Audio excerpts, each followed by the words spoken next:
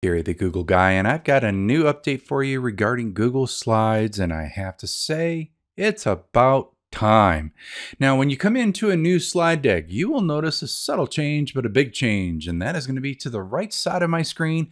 You are going to see a new template set. So as opposed to those, which I would personally deem a little cheesy and bland, they have now upgraded them to be a little bit more classy, a little bit more up to date. If you scroll on down through, you'll see there's a bunch of new templates that you can use, just like you did with the old ones. Pick a theme and go with it, or you can tweak whatever is given. If for some reason you close this window and you decide to change your mind later, there is a new templates button that you can use as well.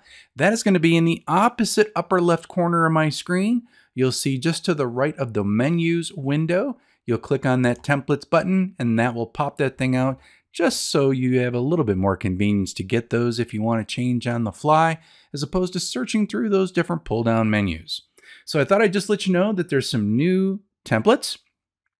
Sales pitches, product roadmaps, strategic plan templates for business users, lesson plans, book reports, project report templates for education users, milestone celebrations, workshop facilitation, and team game templates for anyone looking to build some collaborative team stuff.